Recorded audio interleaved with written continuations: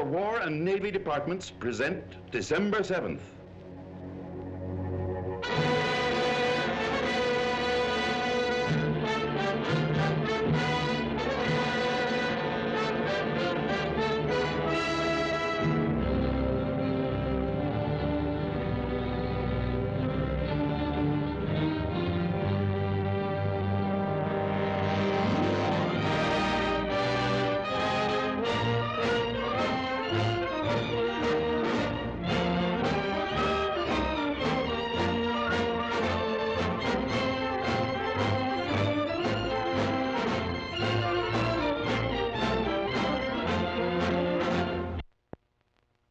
Would you please repeat the last paragraph I gave you, Miss Kim? Certainly, Uncle Sam.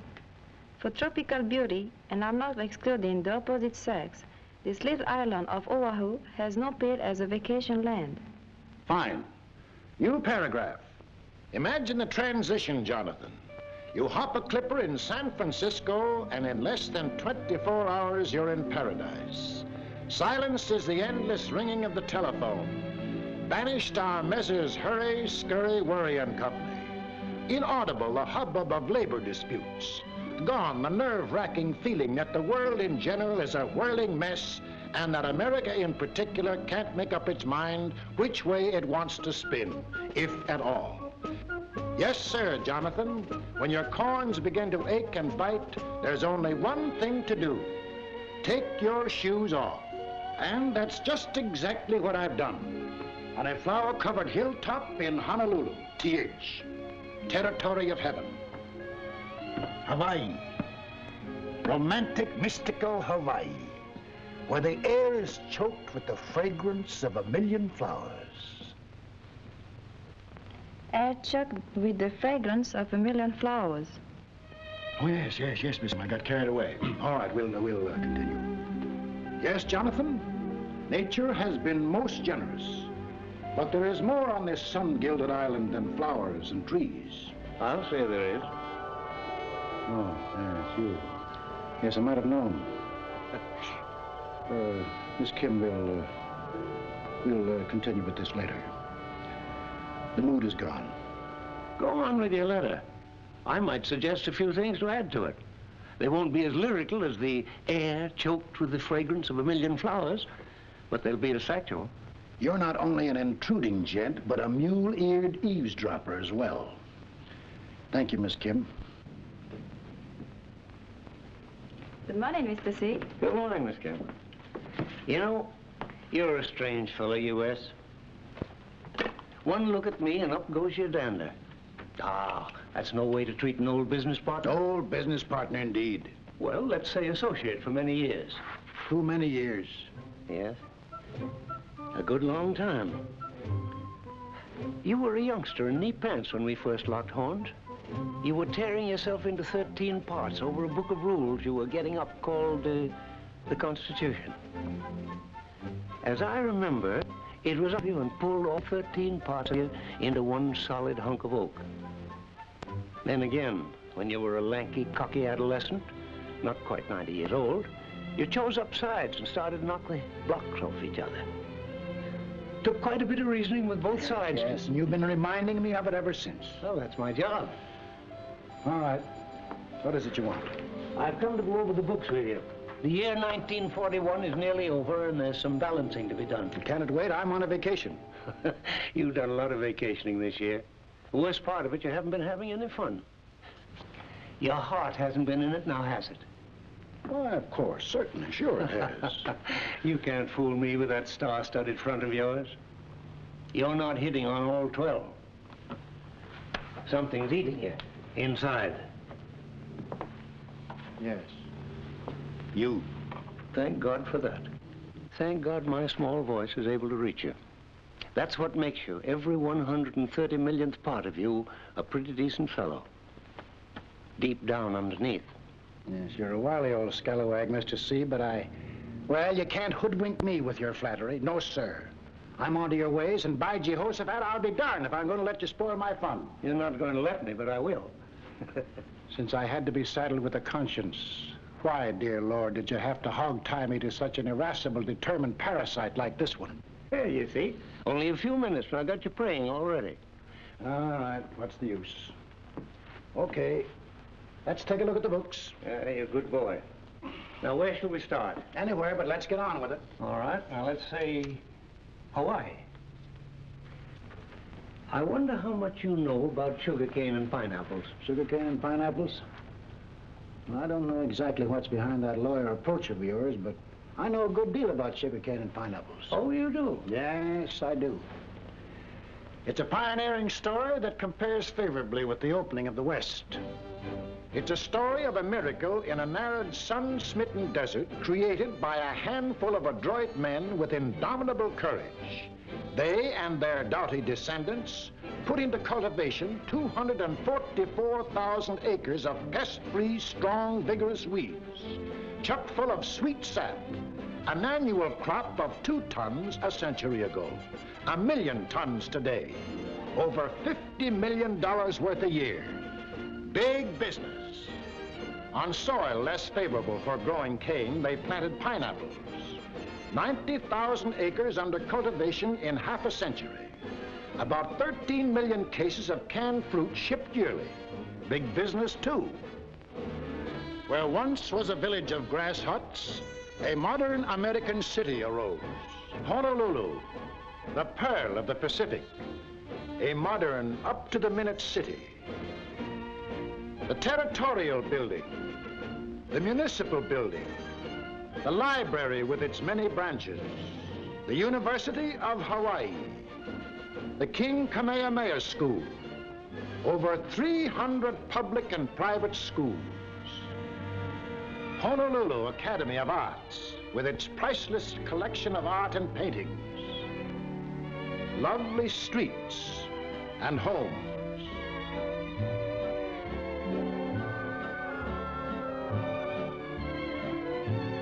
Beautiful houses of worship representing all denominations.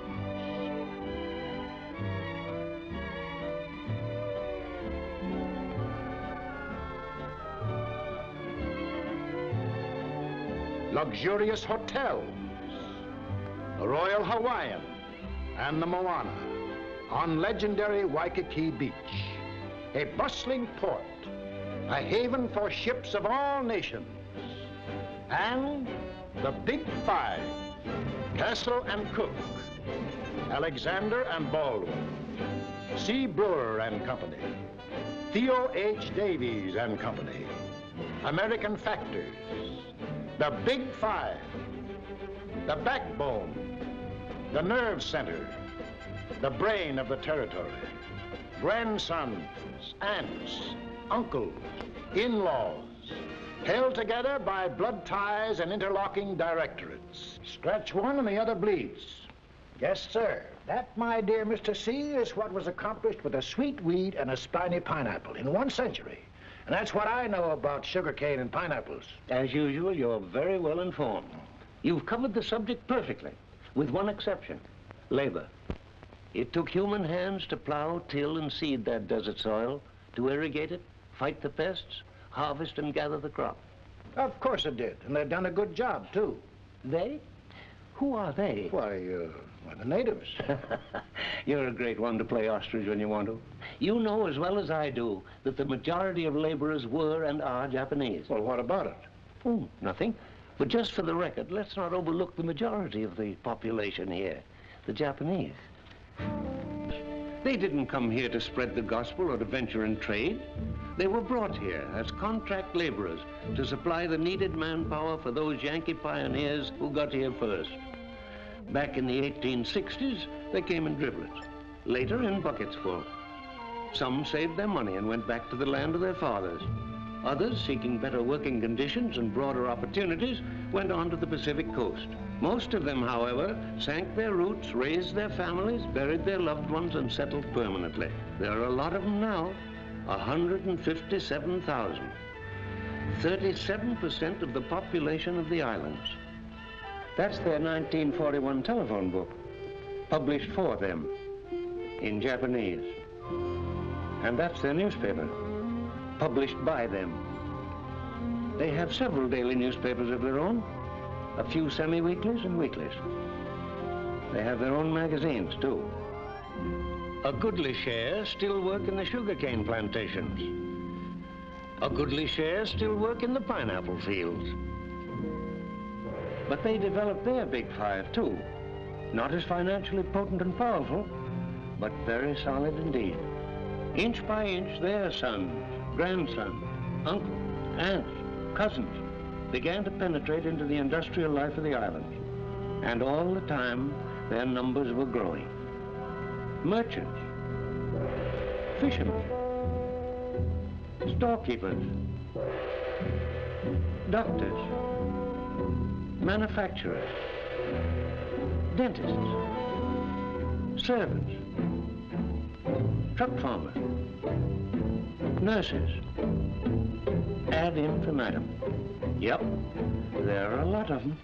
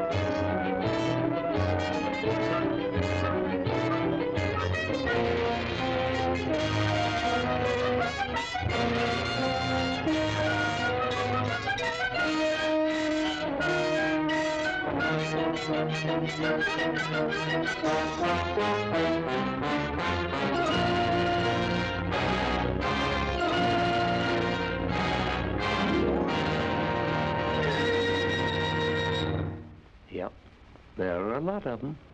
157,000. And about 120,000 are full-fledged American citizens. Don't forget that. Conduct themselves accordingly. Listen to what Dr. Shunzo Sakamaki, chairman of the Oahu Citizens Committee for Home Defense, had to say at a patriotic rally. We are not assembled here this evening to put on an act or a show.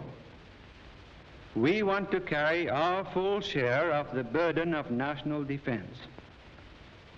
We are here to repledge, one with another, our unreserved loyalty to the United States of America. This we do freely, gladly, proudly. There are those who question our sincerity, who doubt our loyalty. But if they would only pause and reflect, they would realize that there is no justification for such an attitude. After all, we were born here. Our homes, our friends, our livelihood, our future are all deeply bound up with this native land of ours. We realize how fortunate we are to be living in this of all the lands of the earth, and we cherish our heritage as Americans.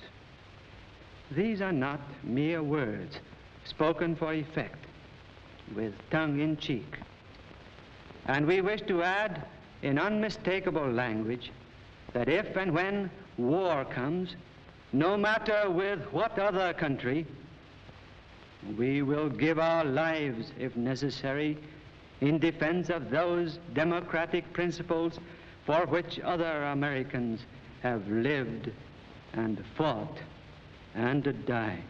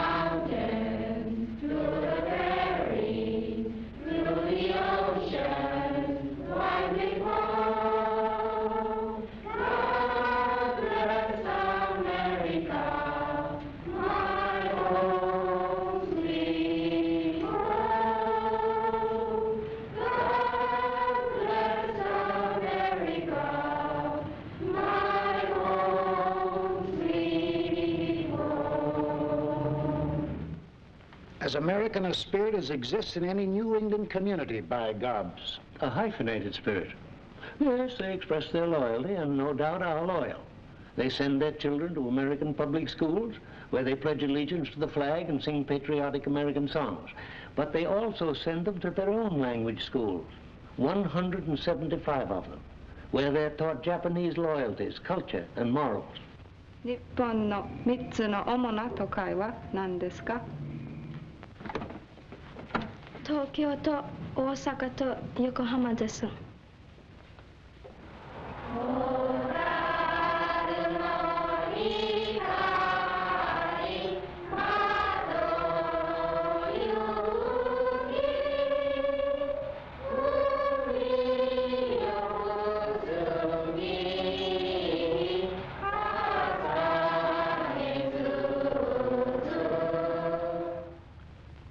In addition to their Buddhist and Christian churches, they brought with them their so-called religion, Shintoism, and devoutly follow its teachings.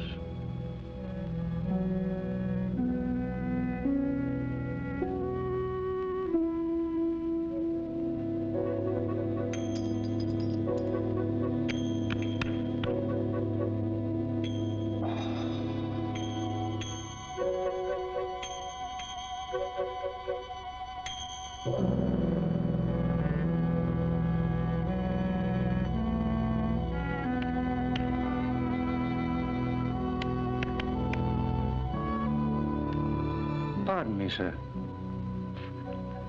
Would you please tell us whom you recognize as a supreme being, as deity?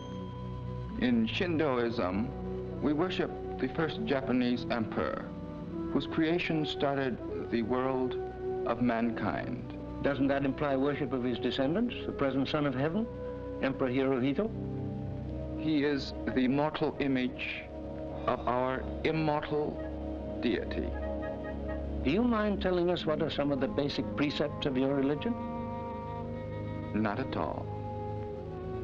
Shintoism embraces many doctrines. It preaches honor of the ancestors, thereby keeping alive the fires of nationalism and preserving a racial and social bond with the unbroken and divinely descended imperial dynasty. To be a Shintoist is to be a Japanese. This is not, nor can it be, a matter of choice.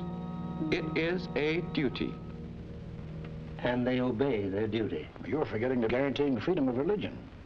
Is it an infringement of those rights to prohibit American citizens from worshiping the head of a foreign government?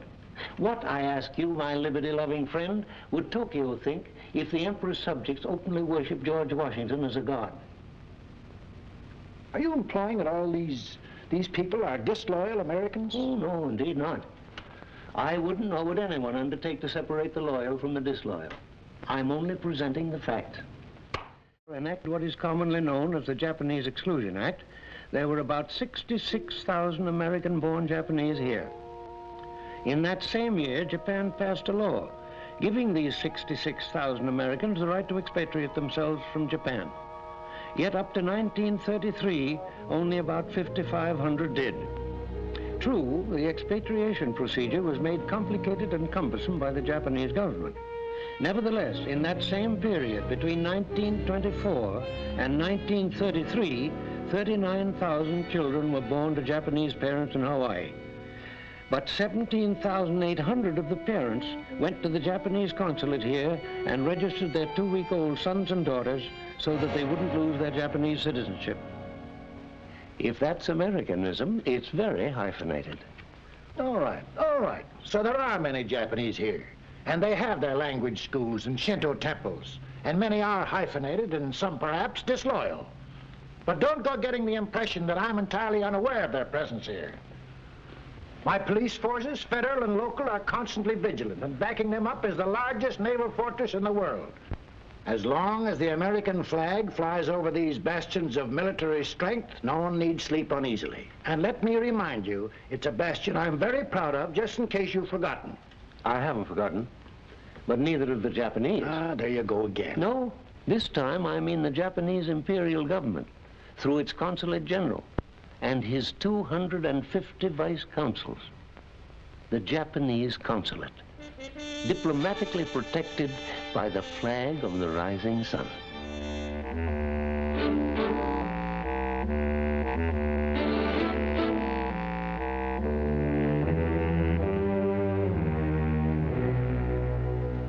ここに今週の偵察報告書がみんな来ています。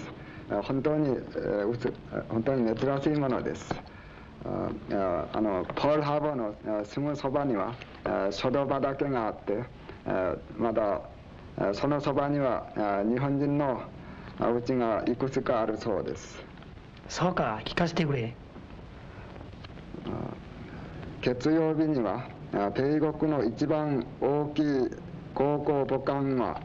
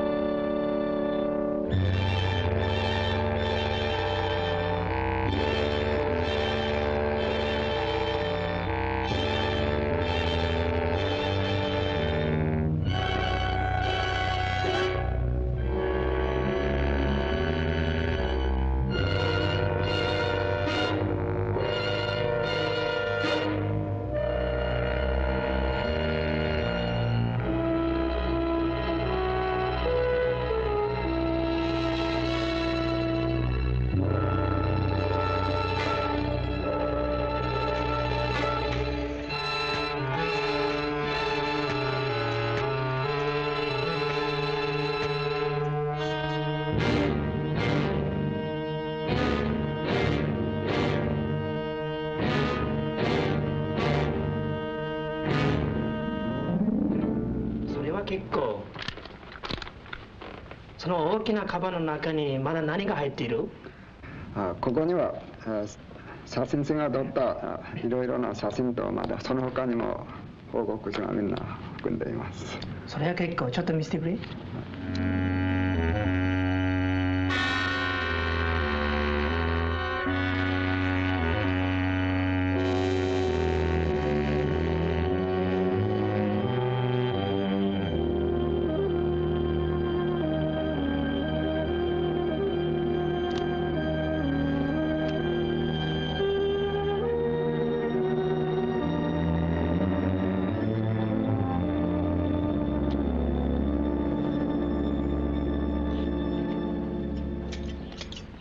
Out 32 days and we really gave her the works.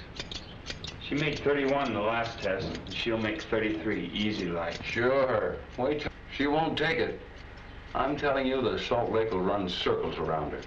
And they tell me these new cruises will do 35. Maybe so. Well, you know the old theory. Put on a little more armor and take it a few knots slower. It's a lot safer. Say, you ought to see the burn I got here the other day. I was out diving for lobsters. Look at this, Jim.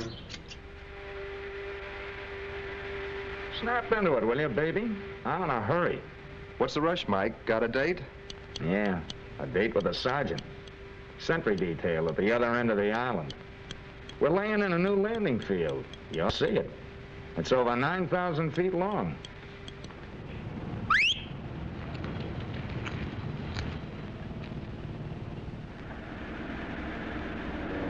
Gosh, I hope we don't miss that shore boat. Oh, we'll make it all right. We always have. Hey, there goes one of those new Army bombers. That crate's got plenty of firepower.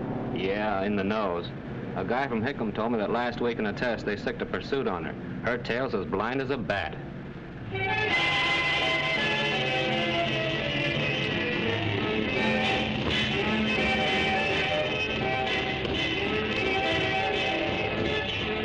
A buck's worth, sister.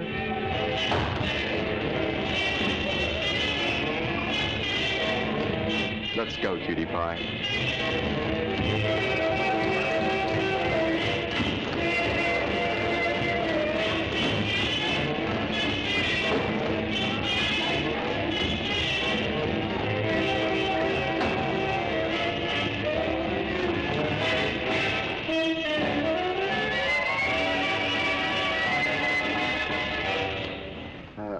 帝国士官はあんまり寂しくて我が日本の女に惚れてみんなの軍事的秘密を漏らしました。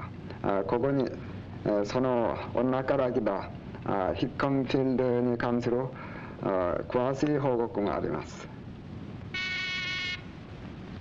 Yes? Mr. Heinemann to see you. Have him come in. Thank you, Hada. Good work.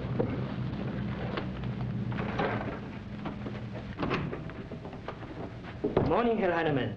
Hi there, gentlemen. You seem in very good spirits today. Naturally. Of course I am. Haven't you seen the papers?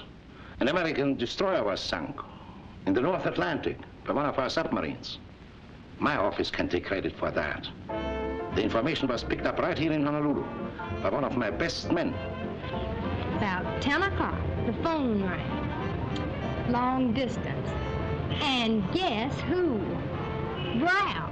Well, he didn't say so in so many words, but we've got a little code fixed up. And he's been transferred to a cruiser and is leaving on Friday for Iceland. Just imagine Ralph in a cold country like that. Why, he's a regular old beach boy. Poor darling, probably freeze to death. Now look, Marco, remember, not a word to a single soul. I really shouldn't have told you. It's a military secret. It certainly was a military secret. Unfortunately, we didn't get the cruiser. But we did get one of the destroyers. My congratulations. You owe me more than congratulations. So? Surely you are not forgetting the fine work we are doing, telling the world what incompetent, stupid little children of the Orient you Japanese are. Lona, you've been playing too much around with the officers lately. Stop it. They're too smart for you. Tell your stories elsewhere. Kiddie shops, card games, civilian workers. Talk to the public. Yes, Carl. And then this officer told me, he came through here on the Coolidge on his way back, that he'd give our Navy just about 6 weeks to wipe the Japs off the sea. He said the reason they're so secret about that Navy of theirs is that it's no good and they know it. All built of scrap metal we didn't want anymore anyway. I guess our experts know what a pile of junk it is. A friend of mine knows a Marine just back from China. Says the Japs never will make good pilots. You just have to have a flair for flying, I guess, and they ain't got it. This insurance fella, he's been in Tokyo for more than 7 years. Saw lots of their planes flying over Tokyo. Slow, he says, sure weren't anything like ours. A newspaper fellow who's been in Tokyo said their ships are just a lot of junk. Why, he says some of them just roll over and sink the first time their guns go off. And those Americans swallow it as easily as they do their indigestible popcorn. Well, Kita, I have something highly confidential to discuss with you. Certainly. Excuse us, Hada. Good morning.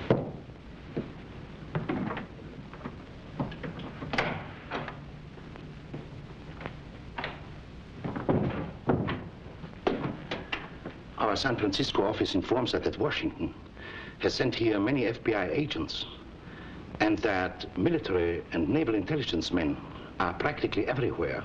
So they are.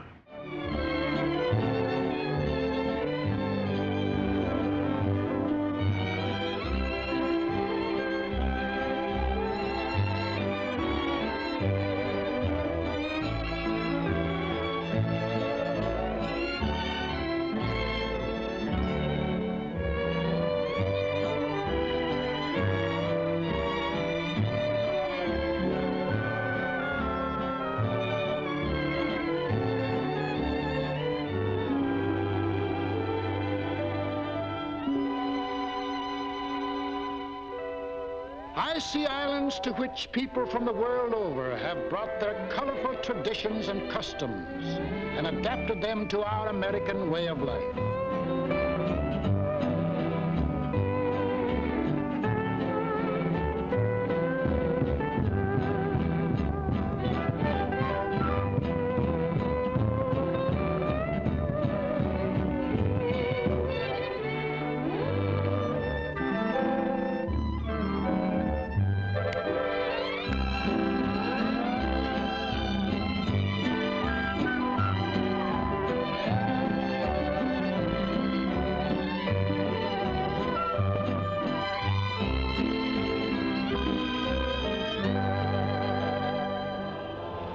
Signs which say aloha to thousands of vacation-bent tourists yearly.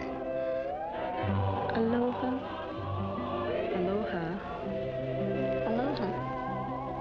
Aloha. Aloha. Aloha nui.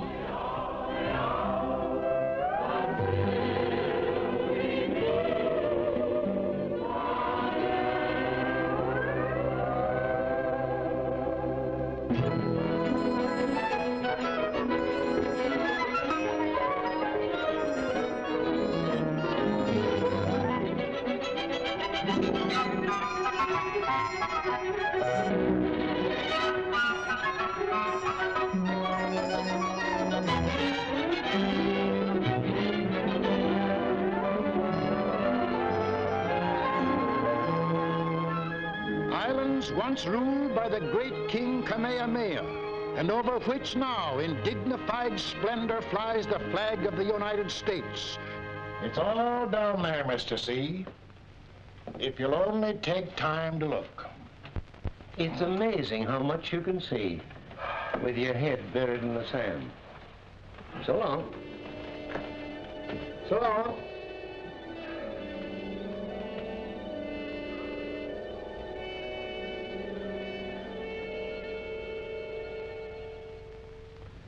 Sleeping peacefully, Uncle Sam?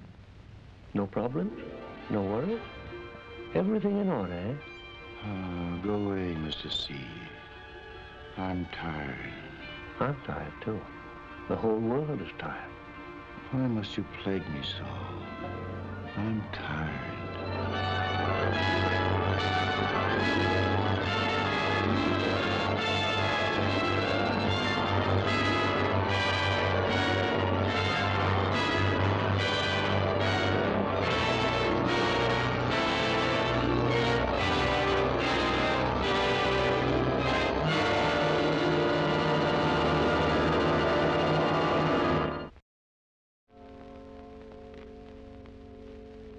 Early Sunday morning on the island of Oahu.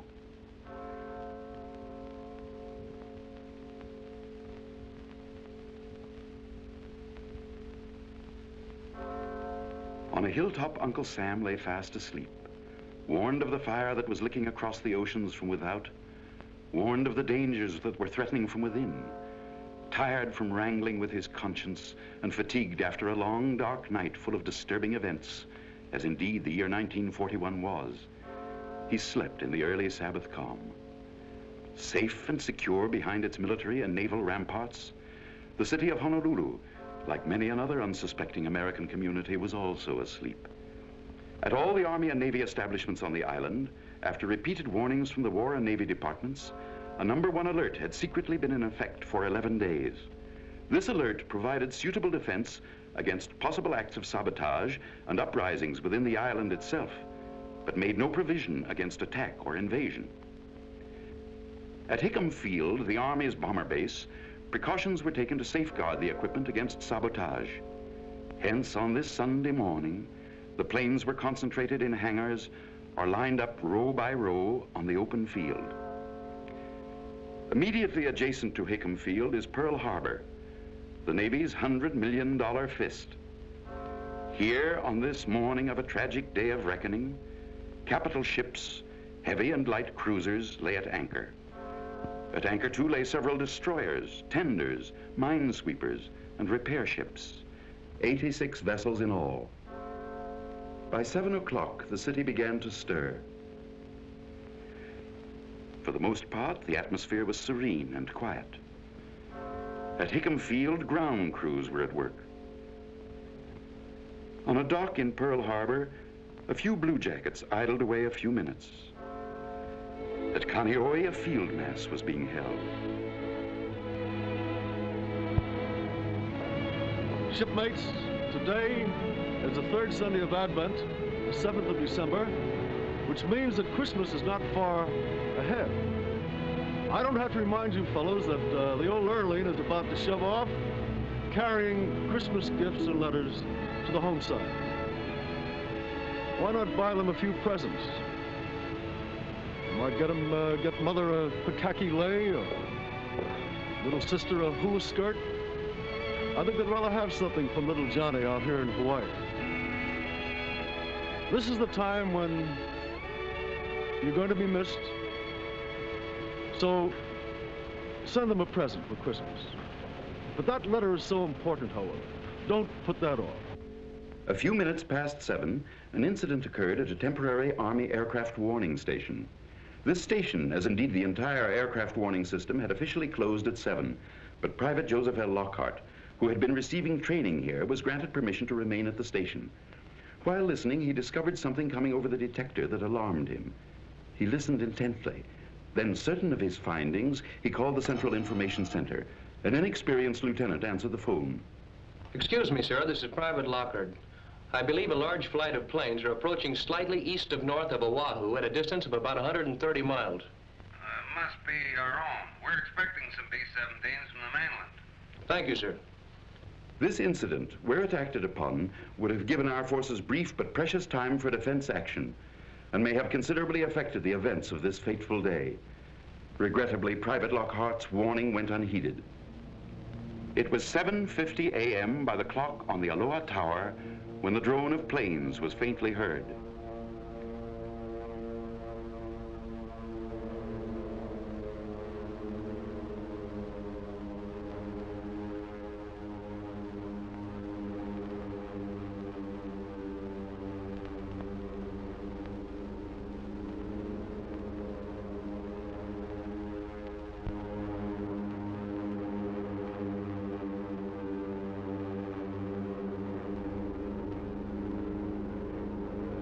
Out of the misty Pacific skies, like tiny locusts, they swarmed in from the sea.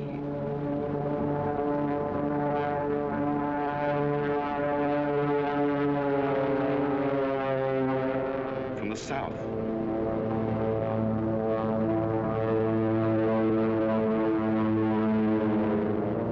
From the southeast.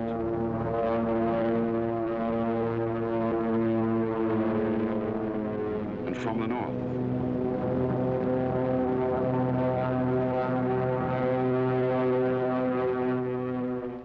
At this very moment, on a quiet Sunday afternoon in Washington, Japan's smooth-talking, grinning envoys, Nomura and Kurosu, were blandly delivering to Mr. Hull a lengthy protestation of Japan's peace intentions. Yes, at this very deceitful moment, about 200 of Japan's messengers of death swooped in over our Pacific paradise. On they came, wave after wave, boldly, fearlessly. They had little to fear. They knew that our task forces were at sea, and they knew their disposition. They knew that no long-distance airplane reconnaissance, no inshore airplane patrol was being maintained. They knew from detailed maps they carried with them the exact location of vital airfields, hangars, and other structures. Each was given a specific objective, and straight toward that objective he came.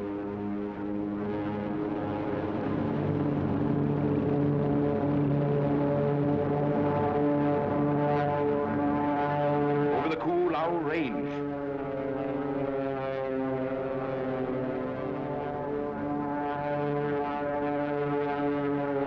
Past the Pali.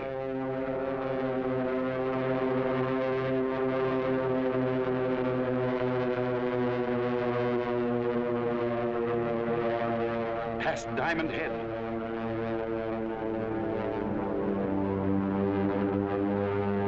And over Waikiki Beach, the treachery of an empire was on the wing.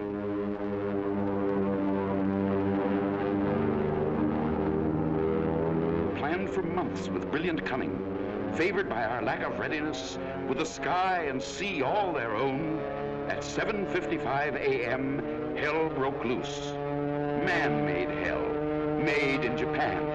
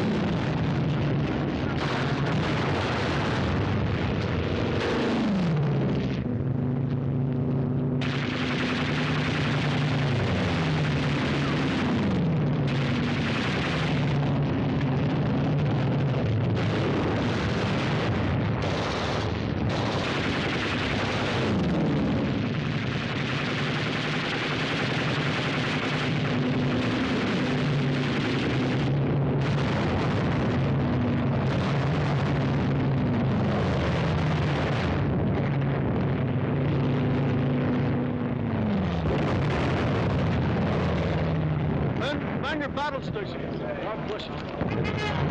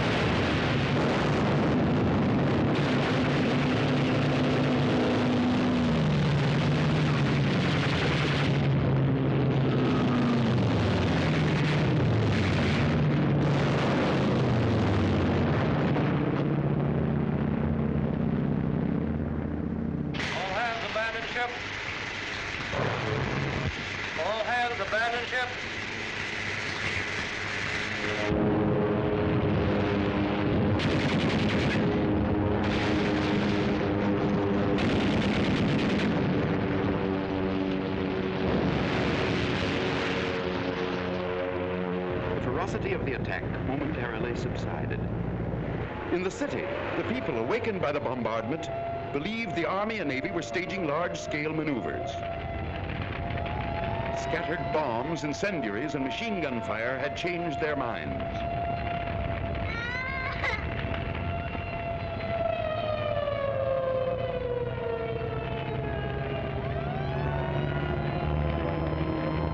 One gentleman, when interviewed by a reporter, was stubborn and refused to change his mind.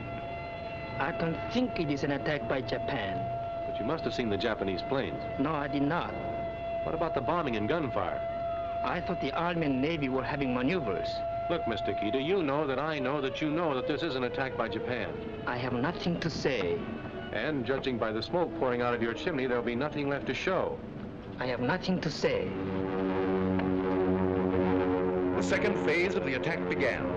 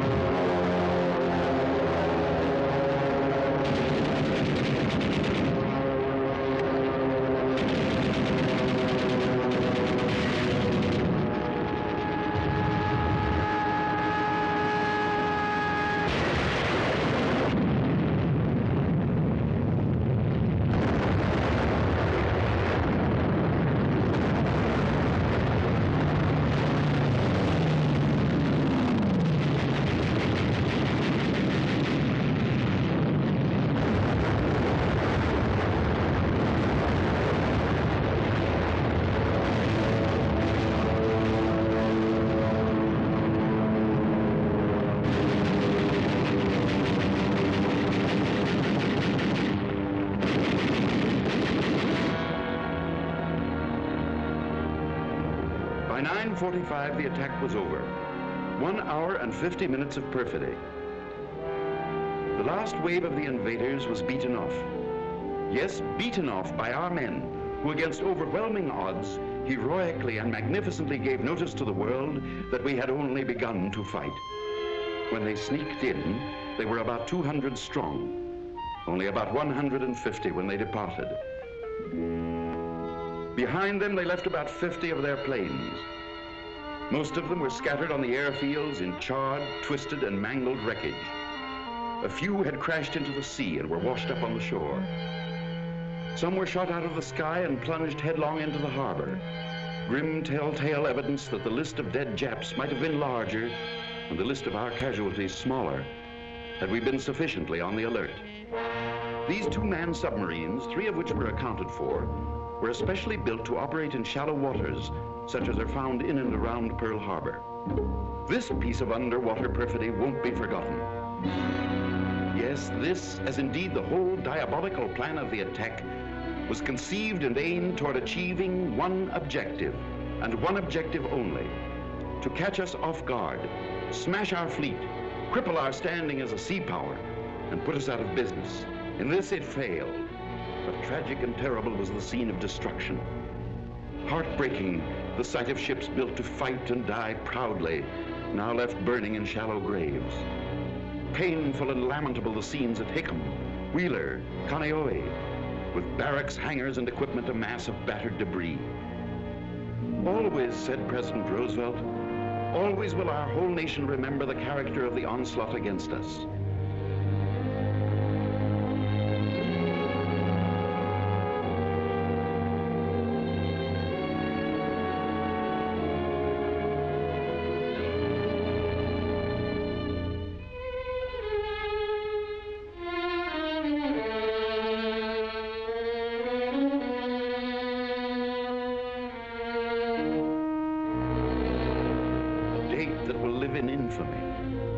For all history to read in amazement, in sorrow, in horror and disgust.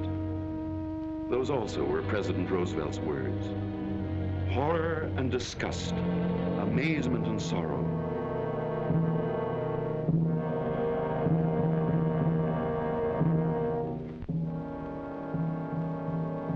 Sorrow, yes, bitter, grievous, mortifying sorrow. For on this Sabbath day, 2,343 officers and enlisted men of our Army, Navy, and Marine Corps gave their young lives in the service of our country. Who were these young Americans? Let us pause for a few minutes at their hallowed graves and ask a few of them to make themselves known. Who are you, boys? Come on, speak up, some of you. I am Robert R. Kelly, United States Army. I came from Findlay, Ohio.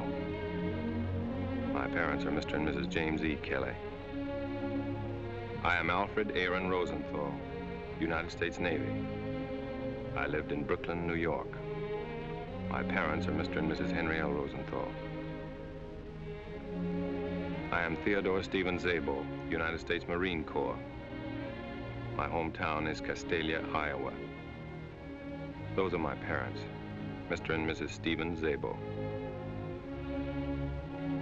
I am Moses Anderson Allen, United States Navy. I lived on a farm in Cove, North Carolina. My mother is Mrs. Addie Allen. I am James Webster Late, United States Navy. I'm from Huntington Park, California. My folks are Mr. and Mrs. William J. Late. I am Antonio S. Tafoya, United States Army. I live just outside of Albuquerque, New Mexico. My father and mother are Mr. and Mrs. Jesus A. Tafoya. I am Lieutenant William R. Schick, United States Army Medical Corps. My home was Chicago, Illinois. My parents are Mr. and Mrs. William H. Schick. My wife's name is Lois. You have a baby now, Lieutenant. He was born 3 months after Pearl Harbor. He's named after you, Billy. And you may be pleased to know he was born on your birthday. Oh, that's swell. Thanks. But tell me one thing, Lieutenant. How does it happen that all of you sound and talk alike? We are all alike. We're all Americans.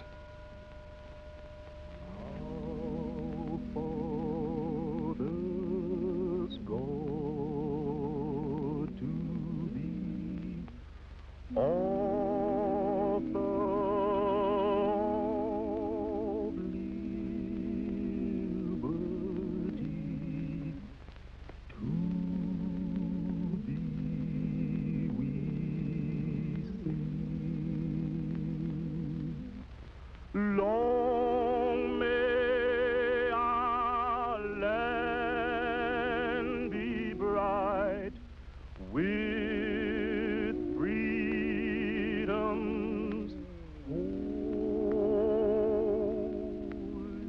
light. Protect us by thy might.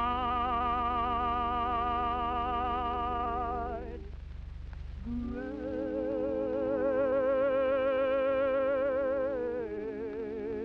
God, our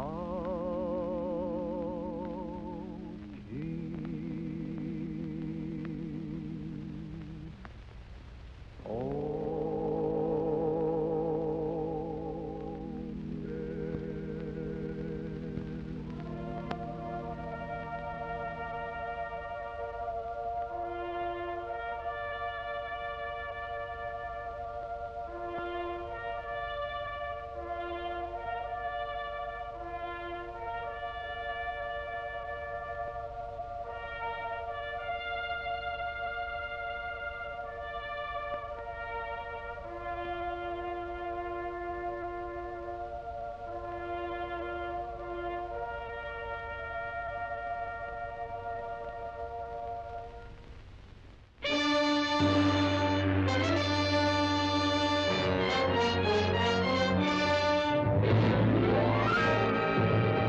Tokyo is calling Nagasaki. Kobe, Ataro. His Excellency Premier General Hideki Tojo will report to the nation. For many years, the democracy of the United States has threatened to enslave the life of our peace-loving nation. That threat has now effectively been disposed of. I have the honor to report that our bombers have struck an annihilating blow at United States sea power.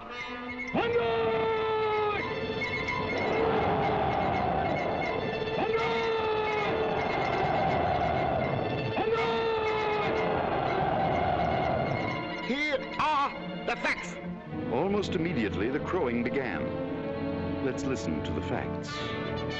The battleship Arizona sunk and lost. Regrettably, that's correct, Mr. Tojo. The aircraft carrier Enterprise capsized and lost. Incorrect. That's the old target ship Utah. The battleship Oklahoma capsized and lost. Capsized, but not lost. Plans are underway for righting her. The battleships California, Nevada, and West Virginia permanently damaged beyond repair. Temporarily damaged. But just a minute, Mr. Tojo. Before you go any further with your facts, meet Captain H.N. Walden of our Navy.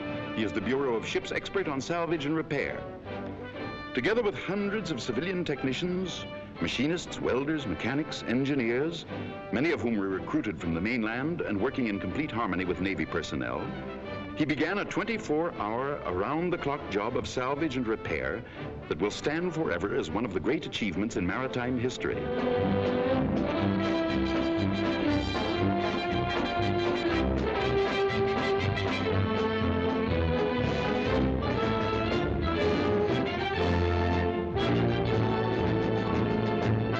Above and below the water's surface, this epic of masterful engineering went on.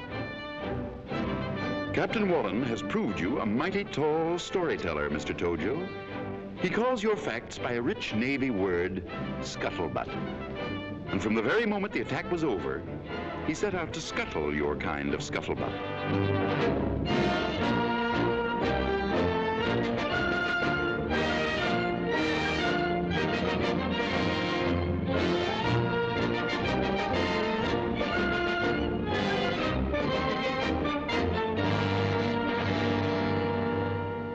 The 23-year-old California, known affectionately to our Blue Jackets as the Prune Barge, with her ugly wounds temporarily bound, was refloated and towed to dry dock.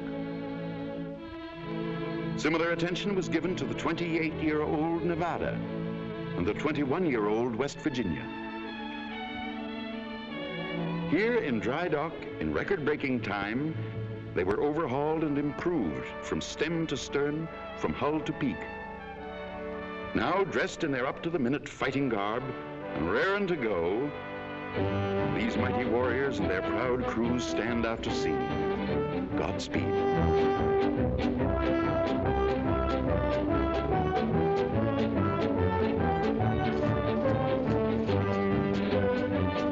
But wait a minute. Who is this saucy little gal, Captain Wallen? By George, it looks like the... Yes, it is. The mine layer, Oglala. A 4,000-ton surprise package. Given up and reported as lost, this former Fall River Line passenger ship was righted and refloated. Taken to dry dock, this small, dauntless craft was refitted and repaired. Now, spanking new, this veteran of World War I again takes up her battle station.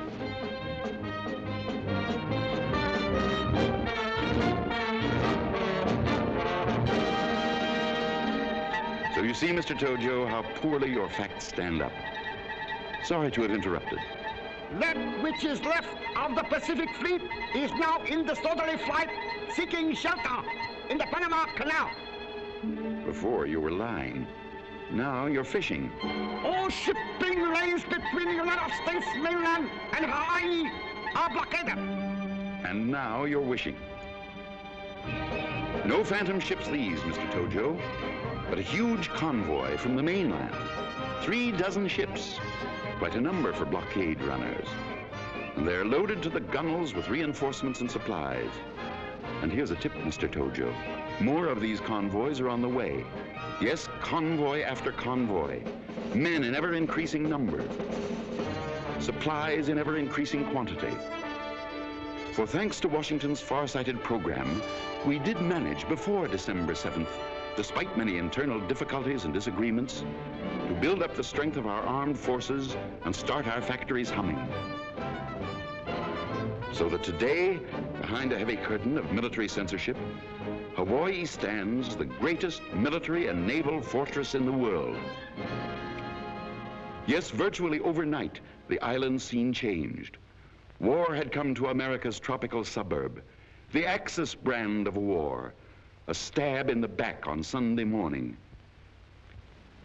The din of the last bomb had barely faded when Governor Poindexter proclaimed martial law for the civilian population. What kind of garrison material did these people make? Here is their vivid answer to Japan's sneak punch. Oahu's Civilian Defense Committee, 4,000 men and women, organized and trained before the 7th and working in cooperation with military and Red Cross officials, this civilian army and its neighbors went to war. Windows were taped in order to reduce the dangers from flying glass. Vital installations were camouflaged and protected by sandbags and barbed wire. Barbed wire, mountains of it, strung along every foot of Oahu's colorful coasts, strung across its highways, around its schools and its public buildings. Yes, war had come to the people in our island paradise, and the people dug in. Everywhere the earth was tunneled to provide shelter from shrapnel and strafing. Public squares, parks, and playgrounds were uprooted. Sturdy concrete shelters were built and distributed throughout the city. An efficient air raid warning system was put into operation, and for the first time in history, American school children were brought face to face with the grim reality of war.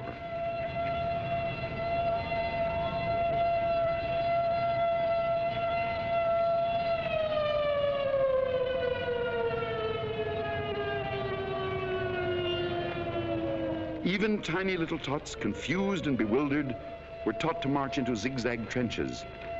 How difficult to convey to them the why or wherefore of this strange game. Still more difficult to explain the need for these monstrous-looking things. But the fathers and mothers of Hawaii did. For this war is a war of survival, a people's war. Even a little people's war, yes, right down to striplings and infants. A bunny mask, but no toy, this. For this child, a grim memory of your treachery, Mr. Tojo. Well did the mothers of Hawaii, as they waited in endless lines for these bunny masks, remember the gas attacks in China. Well did they know that that which you tried in China, you were capable of trying here.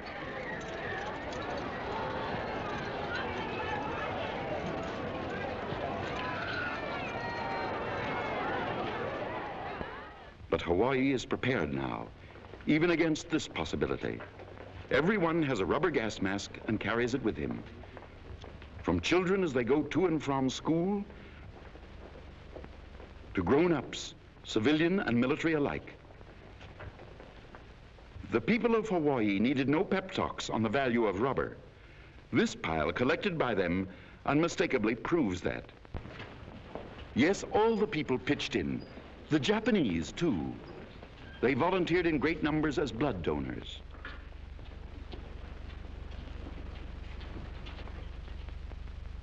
They liberally supported the war bond drive. And everywhere, this scene was commonplace. $25 war bond. Name? Onamayo? Kanae Kajiwara. K-A-J-I-W-A-R-A. The younger generation did its share and fully justified Dr. Shunzo Sakamaki's faith and trust in his fellow Japanese.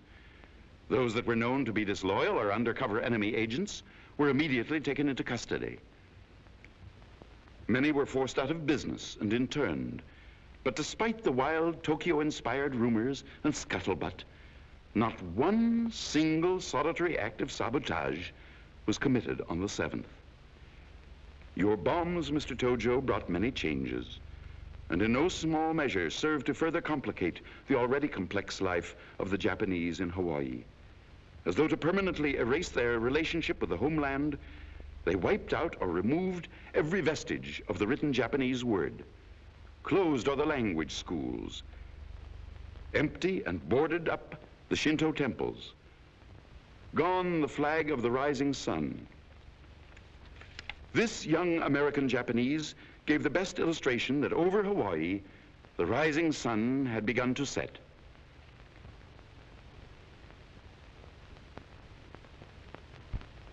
Thus, war came to Hawaii, USA. The Aloha Tower, once the symbol of welcome and hospitality, now stands clad in weird war paint. No longer do luxurious liners bring vacation-bent tourists to these once happy isles. The liners, too, have gone to war. No longer is Waikiki Beach the sun-kissed playground of the Pacific. Barbed wire has changed its face, too. Now, at twilight, the city streets are empty and deserted. Blackouts start each day promptly at dusk. Well, you may crow, Mr. Tojo. You've done a good job of stabbing in the back. You've darkened our cities. You've destroyed our property. You've spilled our blood. Our faith tells us that to all this treachery, there can be but one answer, a time-honored answer. For all they that take the sword shall perish with the sword. So that's the story of Pearl Harbor, before, during, and after the infamous attack on December 7th. It's all true. You can take my word for it, because I know. I was there. I died there. Who you parley-vooing with, buddy? Oh, just talking to some of our fellow Americans. Up here or down there? Down there. It's a waste of time. Oh, they're all right. That ain't the way I size them up. I ought to know. I've been watching them from up here for 24 years. Where did you get yours? On the Marne. Oh, you're a veteran. To you rookies, yeah, but I ain't no veteran. Over there's men that fought the Redcoats with George Washington. Saw the general the other day. Over there, the boys of 1812, the Indian fighters. Up there's regiment after regiment of blues and grays. Back there on Manila Boulevard, there's some of Dewey's men. My outfit's billeted up here in the new sector. Reckon they'll be opening up some more sectors now. Plenty of room for all of you. For you boys from this war and from the next. There isn't gonna be any next. Oh, where have I heard that before? Yes, I know. It's been said since the Bible was in its first edition. But this time, we're going to make the world safe for democracy. The world safe, period. Safe for us to continue our democracy. Safe for any other nation who may choose to live under a democracy or any other book of rules, whatever its name. Just so long as they call a fair ball fair and a foul ball foul. Who's going to do your umpiring? Every nation. The bush leaguers and the majors alike. If and when they prove themselves able and worthy to rate being called a ball club. I've heard all that before, too, buddy. And no reflection on you, it was said better by a great man that's up here with us now, Woodrow Wilson. And what happened? America decided they didn't want to play ball with the International League, so they left Wilson out there on third base and they walked off of the field. When he tried to tell them that they're a big league club now and that they're no longer playing sandlot ball, they sold him and his hopes and his ideals down the river. That was 1918, 500 years ago. This time you can bet your last Lincoln penny Uncle Sam's gonna be right in there, pitching. You taking any bets? When the last shot's fired, they'll take all of the Roosevelt, the Wallace, the Hull, the Wells, the Wilkie speeches. They'll pack them away in mothballs. They'll climb up on the bleachers. They'll eat hot dogs. And they'll watch the other clubs slug it out. 6 will get you 12. That 15 or 20 years from now, they'll be opening up new sectors in here. You better cut down on the odds, soldier. Because when this ball game is over, A lot of guys are going to be struck out, that's true. But a lot of guys are going to be coming back to home plate. And they're going to ask a lot of questions. And they're going to have a lot to say about who does what and when. A whole flank of contracts and promissory notes is being dished out to them. And they're coming back to collect. My money's on them. And on the Roosevelts, the Churchills, the Stallions, and the Chiang Kai-sheks. I'm putting my dough on a ball slugger called reason. On a pitcher called common sense. On an outfield called decency. Faith. Brotherhood. Religion. Teams like that are warming up all over the globe. They're in spring training now. But when the season starts, they're going to be all out there slugging, pitching, fielding their way to a World Series pennant called peace. Yes, all over the world. In Australia, Belgium, Brazil, Canada, China, Costa Rica, Cuba, Czechoslovakia, the Dominican Republic, the Free Danish movement, England, Ethiopia, the Fighting Free French, Greece, Guatemala, Haiti, Honduras, India, Yugoslavia, Luxembourg, Mexico, the Netherlands, New Zealand, Nicaragua, Norway, Panama, the Philippines, Poland, Russia, El Salvador, South Africa, and in the United States of America.